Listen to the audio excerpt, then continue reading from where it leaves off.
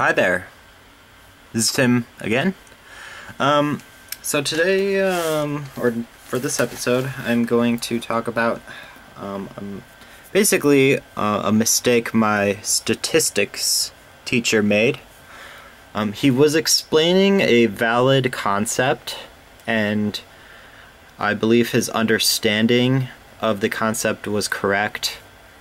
However, the statements that he was claiming to be true and false were in fact not correct. So if you look here, this is actually one of the slides that he presented, and I took a quick snapshot with a photo, and you can read the question asks which of the following statements is correct. And the first statement is the unknown parameter mu has 95% chance to fall into the confidence interval. And then the second statement says the confidence interval has 95% chance to cover the unknown parameter mu. Now, you might be thinking, oh, these two kind of sentences mean the same thing basically. They're just kind of backwards from each other. And you would definitely be correct by saying that. In fact, those two statements are semantically identical. So if one of them was true, then the other one would also have to be true. And if one of them was false, then the other one would also have to be false. But he said that one of them was actually true and the other one was false. He said this to make a point, which was, like I said, a valid point, but I believe that the inferencing from the semantics of these statements was actually done incorrectly. So this says the unknown parameter mu has a 95% chance of falling into the confidence interval. So there's two variables here. We have mu and we have a confidence interval. And we also have two variables in the second statement, confidence interval and a parameter mu. And both variables are treated ambiguously.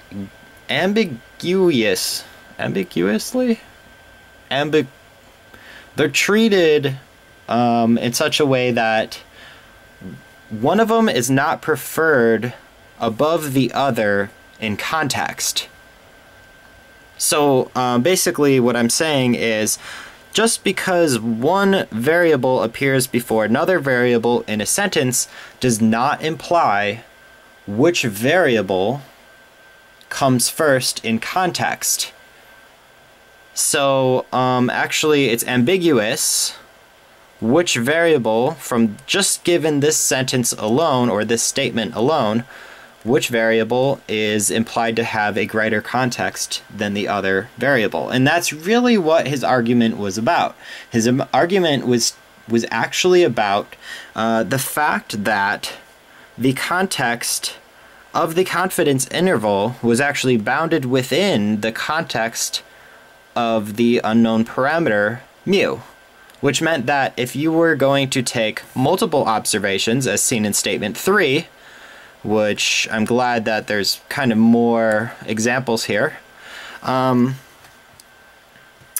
basically there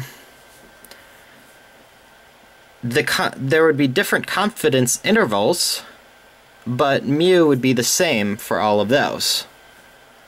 And it would not be true the other way around. You cannot have multiple mu's for one given confidence interval is basically the idea. It's so essentially the main point was something that should not be shown with those sentences, because those sentences are essentially equivalent. They're just English in versions of each other. So another way we can write them is more graphically. We can just say that mu, sorry, I'm going to write it like this. I always get my my epsilons backwards, but I'm not writing an epsilon, I'm writing a mu. So anyway, you can probably say something like mu is, I don't know, let's just make up a terminology. Let's say mu is within the interval, the confidence interval, or something like that. Such that this notation right here means that the confidence interval has two, let's say the confidence interval is an alpha and a beta interval, and this implies that alpha is less than mu, or let's just say it's less than or equal to, because it might be less than or equal to, but we'll just say it means less than or equal to beta. So essentially what I'm also doing is, by changing statement 1 to statement 2, I'm essentially literally just doing something that's as simple as reversing the notation. So I'm basically defining something that would essentially look like this. So it's the exact same statement, it's just syntactically reversed. There's literally no semantic difference whatsoever. The only difference is the syntactical presentation. So this statement right here, we will say it means the exact same thing as this statement right here. It's kind of like saying the dog is in the doghouse. Right? That means the exact same thing as the doghouse is, I guess, encapsulating the dog. Of course, we're going to assume that in and encapsulating are precisely inversions of each other. But that's essentially my argument is right here, and those statements being equivalent is that they actually state the exact same thing, but they're syntactically different. Now, what was it that my teacher was actually trying to say, and how should he go about presenting it? Because why should I try to correct him unless I have a good idea for a solution? Well, here's kind of the solution that I would do, and this is the reason why I understand this topic is because this is essentially related to my research, and it has to do with something called context and free variables and bound variables, and it applies to not just computer science and type theory, but pretty much all mathematics in general, and proofs, and any kind of symbolic or algebraically based, any kind of math that uses variables in general kind of follows these rules all the time. So we're going to say mu, and then I'm going to add like a special kind of notation, and it's just a bracket. It's kind of like a bracket you'd see in programming where you define like a class or something like that. And so what this means is mu is going to make sense to talk about this specific mu as long as I talk about it within these brackets. Okay, and then within these brackets, I'm going to say, oh, well, I want a confidence interval, and I'm gonna actually denote it with 1. So this is confidence interval 1. Okay, so and then I'm going to end the brackets here. So now whenever I talk about mu, I have to talk about it within here. If I'm talking about it out of here, then it's actually would have to refer to a different mu. Specifically, this mu only makes sense in these brackets. And then confidence interval 1 makes sense in these brackets to talk about. Now, if I say something about like, well, confidence interval 1 is inside of mu, well, then this kind of makes sense. We know that this mu is this mu. And we can actually say there's another mu down here that we're going to talk about. In fact, we're not even calling this mu2. We could call it Mewtwo. Why not? I don't know. Mewtwo. It's like a Pokemon name. But it doesn't matter. We could just call it Mew. And it wouldn't really matter because we defined its brackets. We defined its context. So if we talk about Mew in here and we say Mew equals 10, well, it doesn't mean that this Mew is 10. It just means that this Mew is 10. And we're going to erase that too so that you're not confused. So there's actually two Mews that I'm talking about here, and the reason why I can do that is because I denoted a notation that said explicitly where this variable can exist, which we don't usually do in math, but I'm going to do it here because it helps make explicit the problem that we're actually trying to explain. So within this Mew, we can actually talk about more confidence intervals. In fact, we can talk about thousands of them. So I can say confidence interval 2 and start a bracket and then end a bracket. And then when I say confidence interval 2 is covering Mew, then or is, let's say this notation might mean it has a 95% chance of covering Mew, given just, I don't know, well, maybe not just given that information, but let's say it's a statement that it is. Now we have these two statements. Now it would be completely illogical to say that, well, let's say Mew can be somewhere between, I don't know, 0 and 10, and we have a confidence interval between 0 and 4, and then another confidence interval between 6 and 10, and we say, well, there's a 95% chance that Mew is in this confidence interval, and then there's also a 95% chance that Mew is in this confidence interval, but Mew can't be in both intervals. In fact, it can only be in at most one, so maybe Mew is there. So we can't actually say this anymore. We can't put a formal logical AND because that wouldn't be making the most of our information. In fact, just given one confidence interval, maybe this could be true. But once we have two of these and we know that they don't overlap, then that really isn't true anymore. And I think that's kind of the point my teacher was getting at. He was saying that, you know, Mew is not something that changes.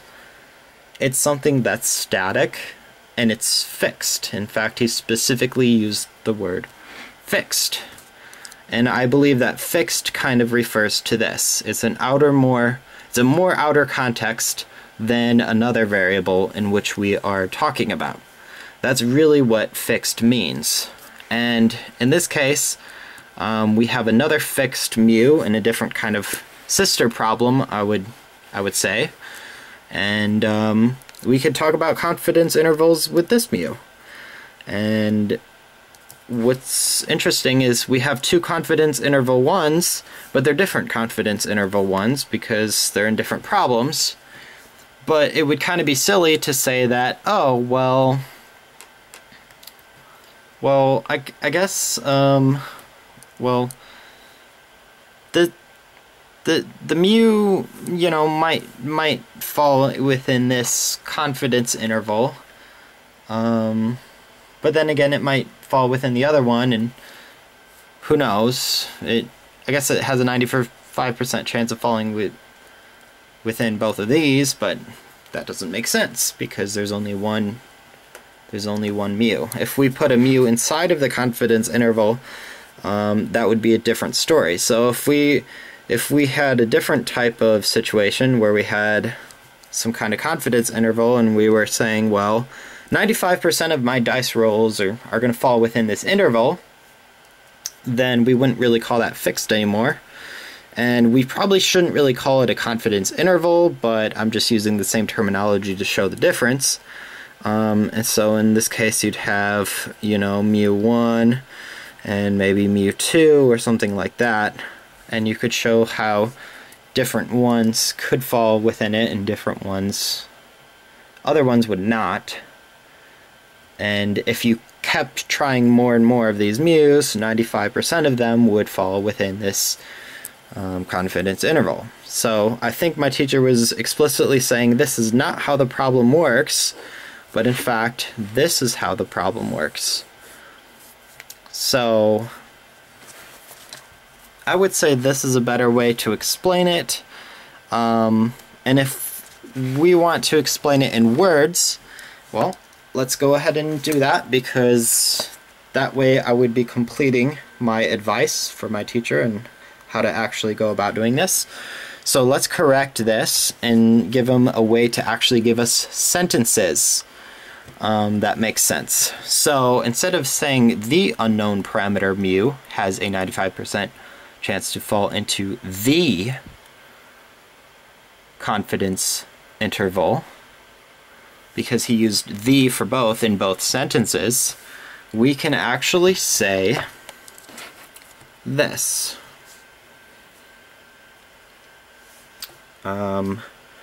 Given an unknown parameter mu,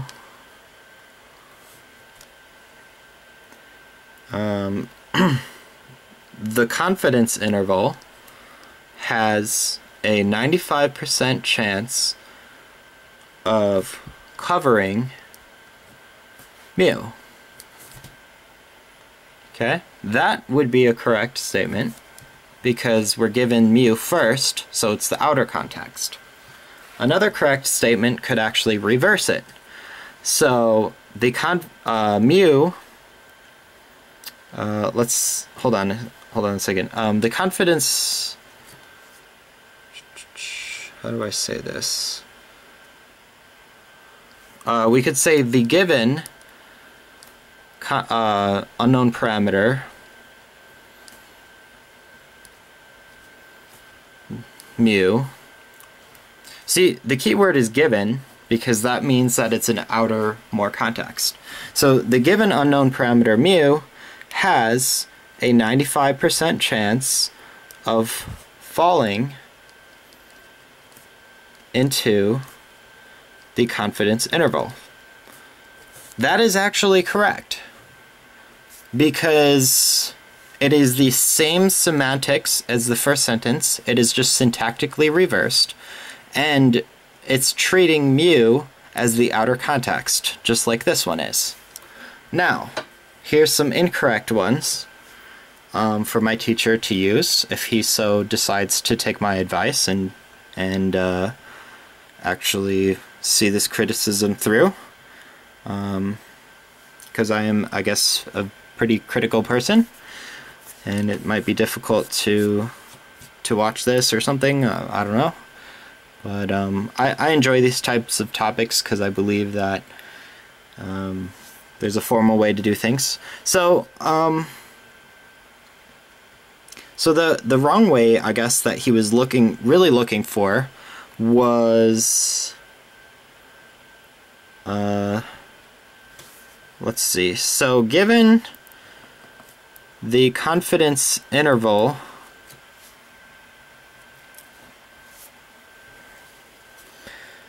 I'm going to say a mu has a 95% chance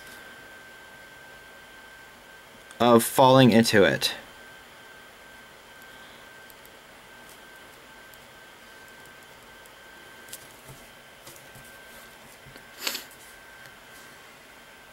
So that I don't know if I'd say this is actually incorrect yet, but it kind of begins to not really attribute.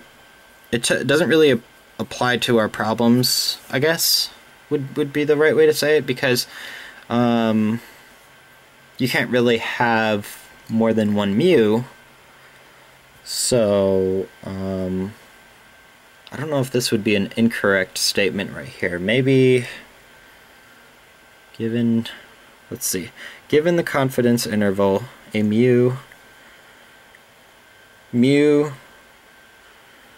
has a 95% chance of falling into it.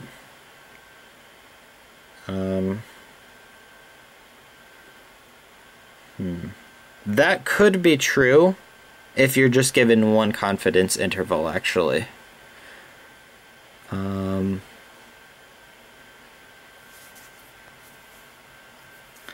Let's see here. How do we word this in a way that would actually have to be incorrect? Because I know that this right here would have to be incorrect. Because once you're given two confidence intervals, then it's obvious that you can make an incorrect statement by saying, well, given two confidence intervals such that they are disjoint, there is a 95% chance that mu will fall into the first, and there is also a 95% chance that the mu will fall into the second.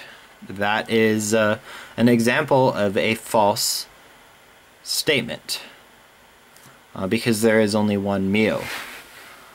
So given a confidence interval, a mu has a 95% chance of falling into it. Given multiple confidence intervals,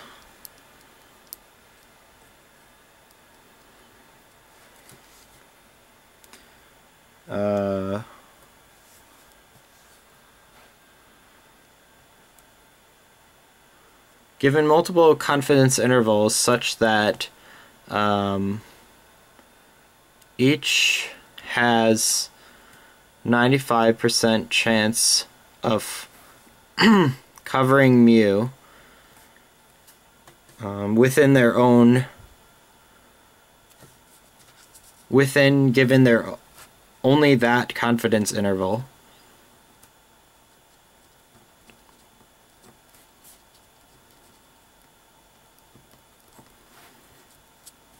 It is not true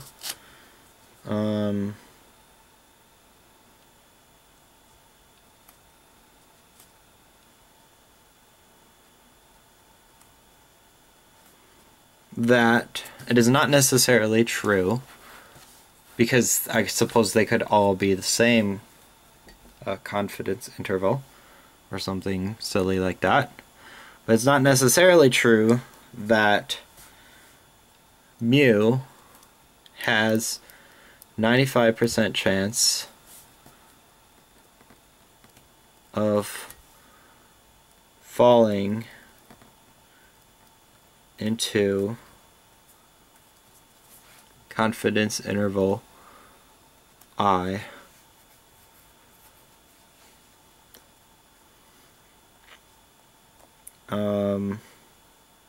Where I guess I would be one of the confidence intervals.